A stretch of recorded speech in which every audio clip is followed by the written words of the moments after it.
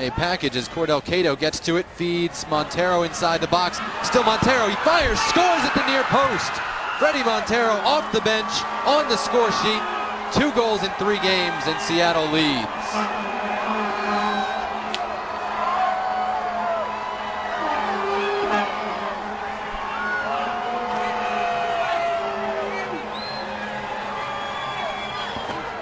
You look, it's a great finish from Fredy Montero here. He picks up the ball on the edge of the box. I guess a little bit lucky with the break, but a fantastic sneaky nutmeg through the defender and sticks the ball at the near post.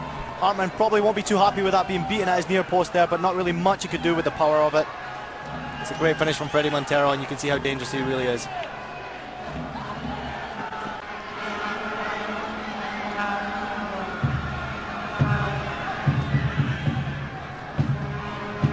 Birch on the left-hand side for Seattle.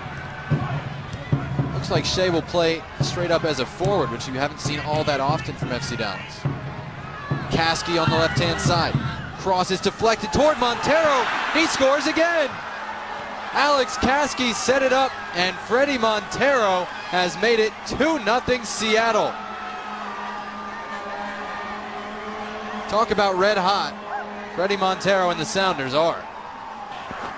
Unbelievable. You talk about turnovers there. It's a great through ball by Rose and a fantastic cross by Kasky.